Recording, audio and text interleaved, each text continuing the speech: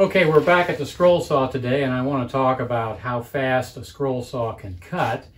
And that's a sort of a variable topic, so let's talk through some of the issues involved.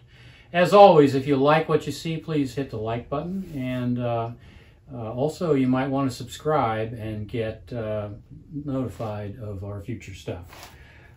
This particular saw and most of the scroll saws have a speed adjustment. The way a scroll saw works is this particular blade goes up and down, and there are two arms to the saw, long arms, and it's simply a motion of going up and down. So if I turn this saw on, you can see that this arm is just going up and down. And I have it set at a very slow speed, and by slow speed I mean the number of times it goes up and down per minute is small. I can also, this is a variable speed saw, and with this dial I can go from 500 per minute, that's 500 up and downs per minute, up to 1700 up and downs per minute. And so it's interesting that you have this variability. The question is, why do you have that variability, and why do you want it? For one thing, you don't want the blade to get too hot. So if you're going through thick material and you're going up and down at a high rate of speed, the blade's going to get very hot.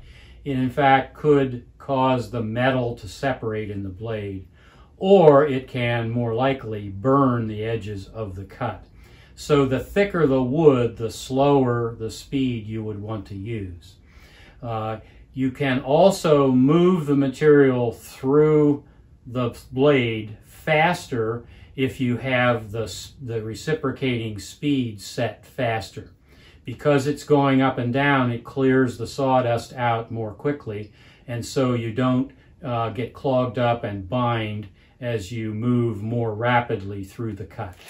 So you want to set this speed depending on, therefore, the thickness of the material that you're cutting and how fast do you actually want to get through the material.